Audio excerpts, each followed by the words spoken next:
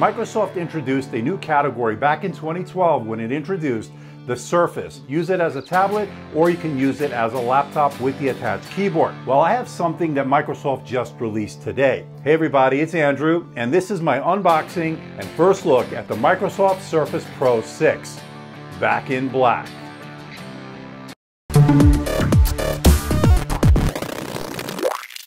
Today's video is brought to you by AlexandraStylus.com, makers of some great replacement tips for your Surface Pen. I'll put all the links below for more information. Armed with an 8th generation quad-core CPU, an improved brighter display, and promised all-day battery life wrapped in a sleek matte black finish, Microsoft may just have a winner on their hands. Here's a quick rundown of the specs. You get a 12.3-inch PixelSense display. You can get it in the Core i5 or the Core i7. The Core i5 is fanless. They're 8th generation quad-core CPUs, either 8 or 16 gigabytes of DDR3 RAM, and storage options starting at 128 gigabytes all the way up to 1 terabyte NVMe SSD storage. Pricing starts at $899, and for that you get the Core i5 with 8 gigabytes of RAM and 128 gigabytes of SSD storage. I chose the black model with 8 gigabytes of RAM, 256 gigabytes of SSD storage, and that comes in at $1199 US. I'll put all the links below for more information and where you can buy one. The type covers an additional $129, and the Surface Pen is another $99 on top of that. Want to see more videos like this? Well, why not hit that subscribe button and make sure you hit that notification icon. This way you'll be alerted every time I post a new video. And don't forget to check me out on my social media, especially Twitter, because that's where I post all the latest updates. Packaging is premium, as we've come to expect with the Microsoft Surface line. This is no exception.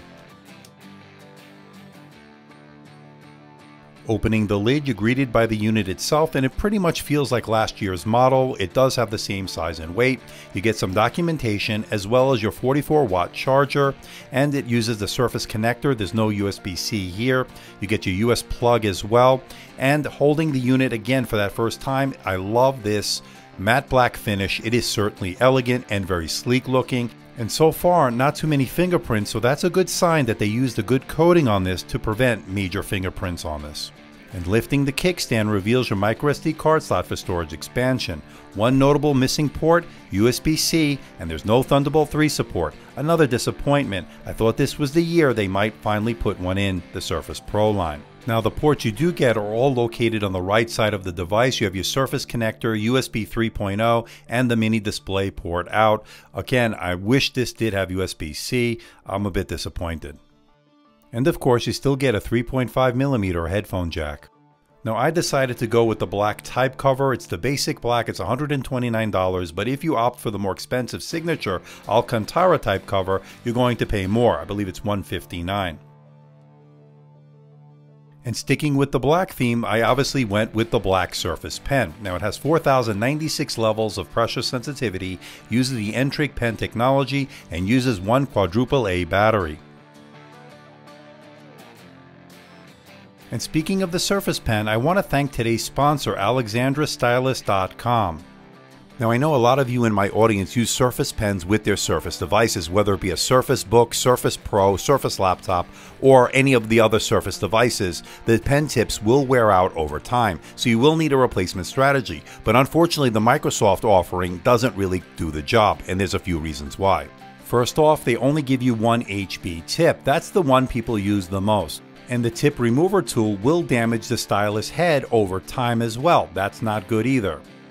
So I recommend going with the Alexandra pen tips, and I want to thank Alexandra for sponsoring today's video and providing a really nice third-party accessory for the Surface Pen. And one thing I really like about it is the fact they give you 3 HB tips. That's the one people use the most. That's the one people need.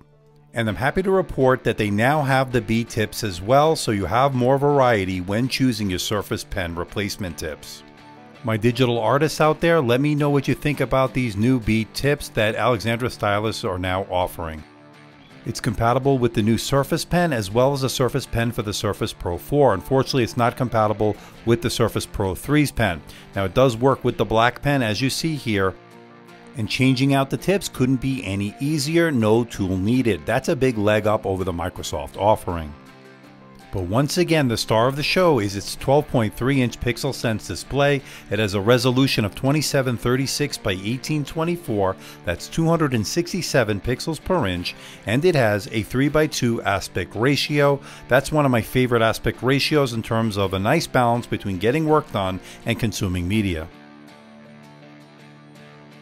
And it's definitely a brighter display than the previous model, and it's certainly much sharper. The blacks are really deep and the colors are very vibrant. And I'm looking forward to putting it through its paces to see how it will fare in the full review. But I can tell you without a doubt, it's one of the best displays out there on a 2-in-1 right now. Now when it comes to using the Surface Pen with this display, it works really well. It really has good palm rejection.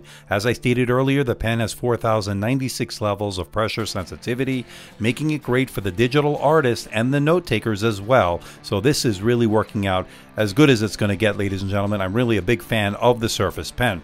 Of course, I will bring more of that in the full review, so stay tuned for that. And I think it performs really well as a tablet, in addition to being able to use it on a desk and sometimes on your lap, although it's not the most lappable despite what Microsoft wants you to believe. But it is a very versatile device and very portable as well, making it easy to carry around town, to a boardroom meeting, or to a classroom. There are 2 front-facing speakers and they actually are pretty good. I think they're improved over the last model. Let's hear it in action to give you an example on just how they sound.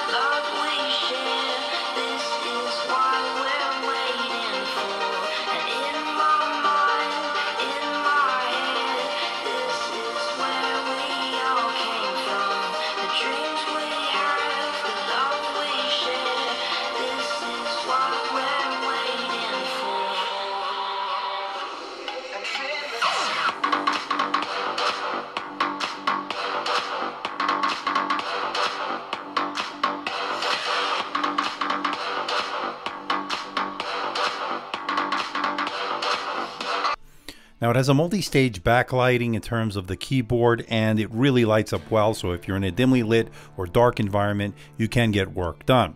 Now the keyboard itself is really nice to type on, especially when you put it on the typing angle.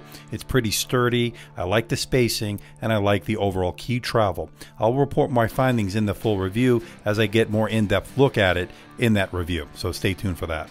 I'm also a big fan of the Precision touchpad. It's glass, it really feels good, it really is responsive, 2-finger scrolling work really well.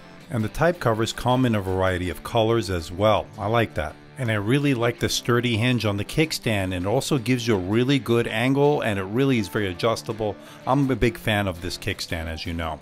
When it comes to performance, you're looking at about a 40% increase over last year's model with this 8th generation quad-core Kaby Lake R CPU.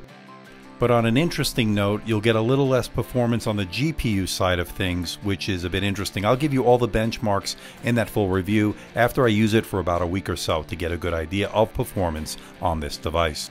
So far, my initial impressions are that the Surface Pro 6 is looking like a winner. I like its 12.3-inch improved PixelSense display. I like the matte black option, 8th generation quad-core CPU. I like that it's fanless, and the expected battery improvement. Of course, we'll find out in the full review. So far, the negatives: no USB-C, no Thunderbolt 3. You still have to buy the keyboard and pen separately, and the GPU is a step down from last year's model.